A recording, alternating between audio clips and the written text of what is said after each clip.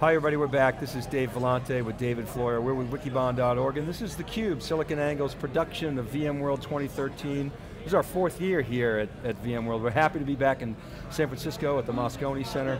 This is the spotlight on data protection. We talked a lot, David and I talked earlier about how virtualization really stresses not only storage, but generally, but data protection specifically, backup. And Ed Ricks is here, he's the Vice President of Information Services and CIO at Beaufort Memorial Hospital in South Carolina. And Ed, I got to say, first of all, welcome to theCUBE. Thanks for coming on. Thanks, Dave, no problem. I got to believe that when you wake up in the morning, the last thing you want to worry about is backing up your data. You got lives to save, you got applications to run, and so we're going to talk about that a little bit, but again, thanks for coming on theCUBE. Yeah, no problem, thanks.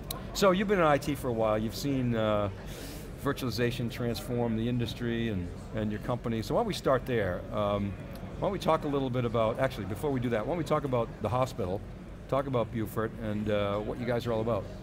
So Beaufort Memorial Hospital, we're the perfect niche community hospital. We're private, not-for-profit, independent, so we don't have a business alliance with any other health system. We do have some clinical affiliations with Duke University and a couple other hospitals for certain service lines, but we're on our own, so that means that we've got to do everything ourselves and we've got to do it right. We can't afford to make mistakes on that. Beautiful place, very, very busy.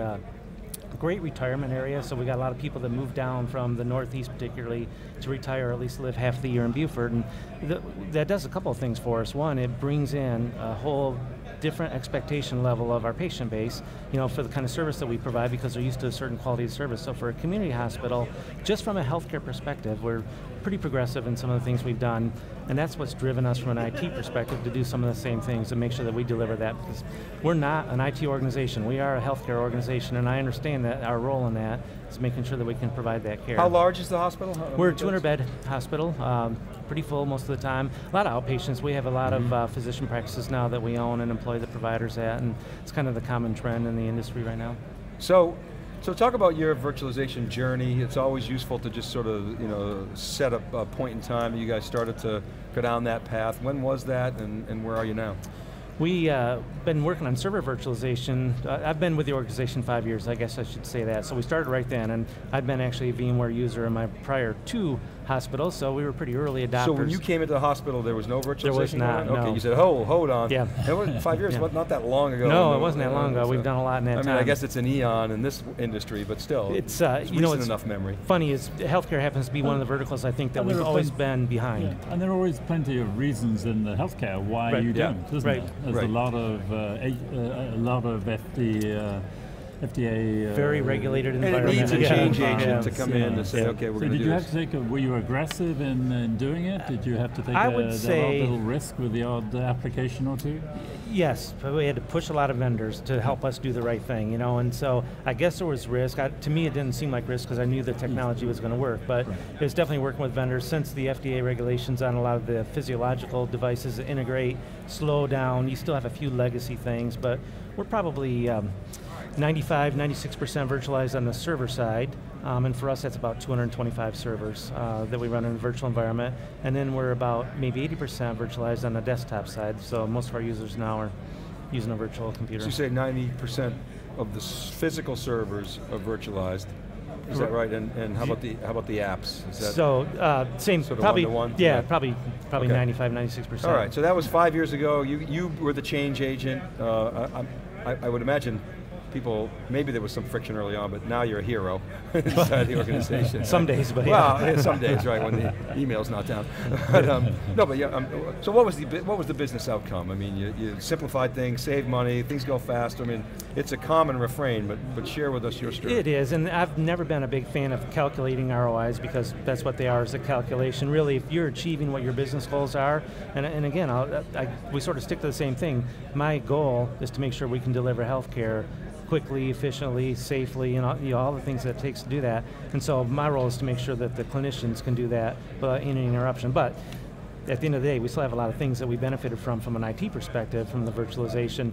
Pretty small staff at our hospital. I've got 8 technical guys total, and that includes the help desk, with all the user calls. That's pretty small, very busy. Pretty small, we support a little over 2,000 users, so it's a pretty active environment, and really only 3 engineers out of that group. And really, okay, so I hear you. It's the point of going back and calculating, it's just a number, right.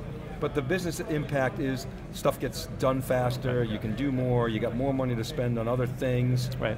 So what was the, how did you know that? Was it just the users saying, hey, this is great, you just sort of knew it, the morale went up? How did you sort of even, how did you even roughly measure that? Yeah, it's kind of funny. We bundled a lot of things together at one time for the clinicians. So we had a new software system that we were getting used to, and then we changed all this technology. And so we were calling it our invisible solution, but it was virtualizing the environment, 0 client devices everywhere, integrating voice recognition through that system for all the physicians to do that. Single sign-on solution at the same time, which is a nice win. Yeah. Had a doctor actually tell me after they understood what that really was going to mean. They said, oh, nice, now you're finally doing something for us instead of to us. And it's a pretty good backhanded compliment. But okay, so now, you take us through when you consolidated your physical servers, and what'd you go from what to what? So we went from, at that time we were probably about 175 physical servers, and now we have about 15 or so physical servers that are legacy, that are outside of our virtual environment. Okay, so you had all these underutilized servers, right. And now you consolidate them, and now they're highly utilized. And of course, the one application that was not underutilized was backup before right. you consolidated. Right. And now you consolidate all these physical resources. And you got backup, which is this big, resource-sucking application. So did that cause a lot of stress? It did, and same thing, because of the regulations that we have and because of the sensitivity of the data, and I don't think we're different than any other organization, but it is something that we take seriously, that data is our medical record now, and so we have some legal obligations to protect that and know that we have it. So if something does go wrong and hardware breaks, but we've got to make sure we can at least recover that data. And it was a huge problem for us. So had a legacy tape backup system, and everybody did 5 or 6 years ago. That's really all that was out there, and it was slow. We couldn't even really turn around our backups and get them done before it was time for the next backup, which was again a day later. So we had no shortness of that cycle, and there was no really ability to fix that. So anything went wrong during that cycle, you're missing the window, and so you're not backing up, right. or you're making trade-offs that you don't want to make. Right. Okay. So what's your strategy now? Where are you trying to take back up? Well, what we've done in the last, I guess 2.5 years or so is implemented a totally disk-based backup system now, and everything, and we've been, I guess, fortunate from a community hospital perspective. We don't have a ton of resources, but we try to do the right thing. If we do the right thing, we're willing to spend the money and do it the right way.